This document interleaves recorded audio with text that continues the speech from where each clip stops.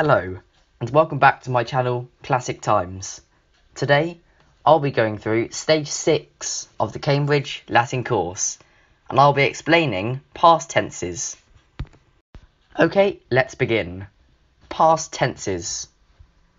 Latin has more than one past tense to describe events that have happened in the past. Here are two of them, the imperfect and the perfect. We'll look more closely at them over the next few slides. This is my favourite stage that we've met so far, and I'm about to introduce some really interesting grammar. That's a lie. There's lots more endings to learn. Okay, I'll admit there's quite a few endings to learn, but regardless, let's look at the imperfect tense. Verbs in the imperfect tense have BA in them and are usually translated by the words was or were.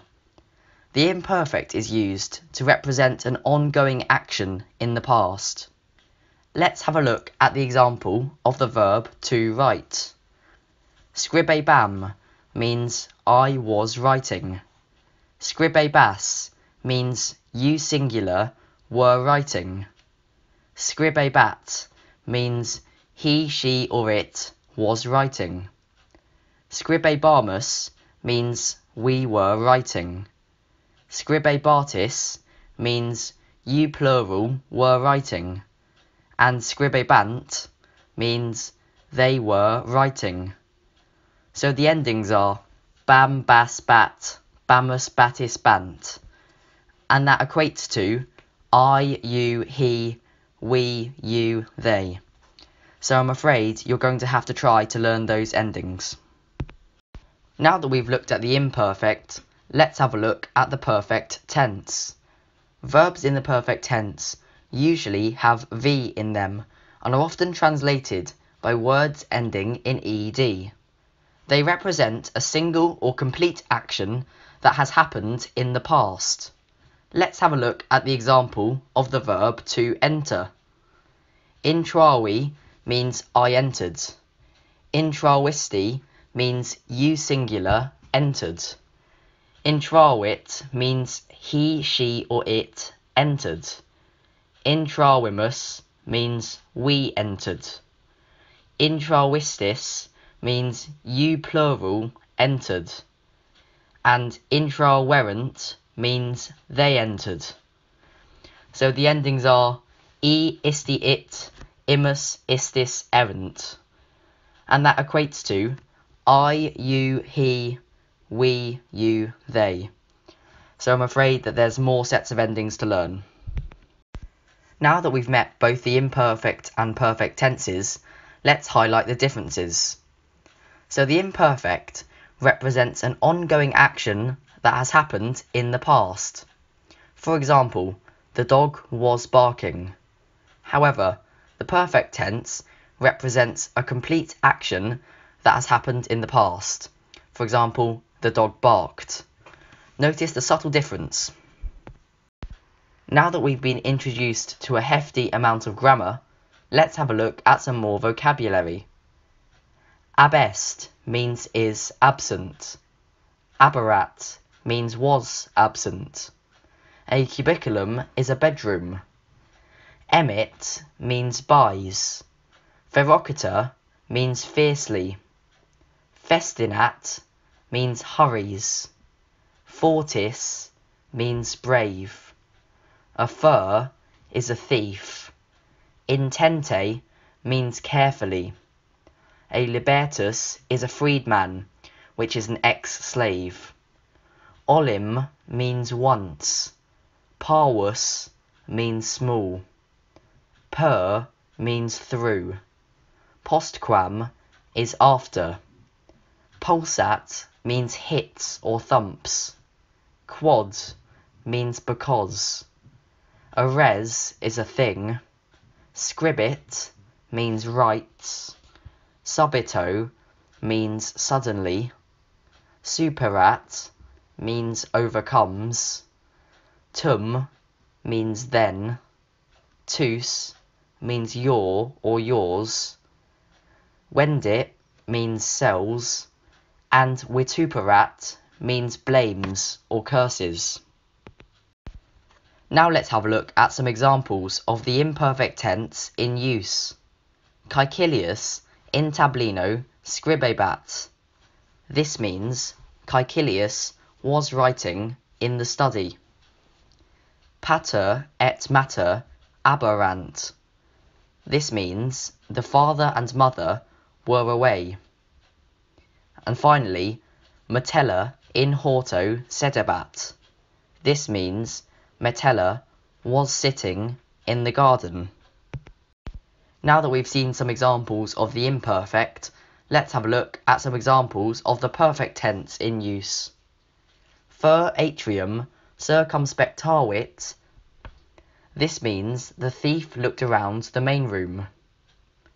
Caecilius forum intravit. This means Caecilius entered the forum. And finally, Pompeiani ad theatrum festinarverent. This means the Pompeians hurried to the theatre. Finally, before I set you some examples to do, let's have a look at some mixed examples of both tenses in use. Pompeiani in taberna vinum bibebant. The Pompeians were drinking wine in the shop. Juvenes ad tabernam festinarverent. The young men hurried to the shop. Clemens clamorem audivit. This means Clemens heard the shout.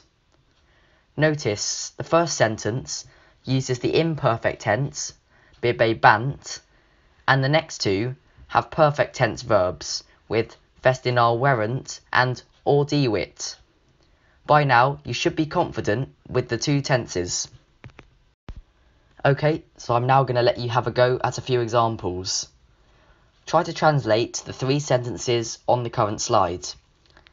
Note the verb verbero, which is glossed on the top right. So pause the video and have a go at those. Now let's go through the answers. Servi ferem verberaverent. This means the slaves hit the thief. Servi perviam ambulabant. This means the slaves were walking through the street. And finally, amici caecilium salutaverunt. This means the friends greeted Caecilius. Well done if you got all of those right. I will leave the answers up on the screen for a moment, just in case you need to double check your answers.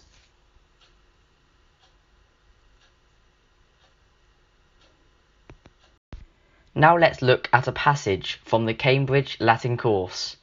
Pugna.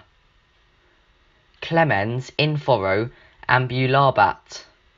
Clemens was walking in the forum.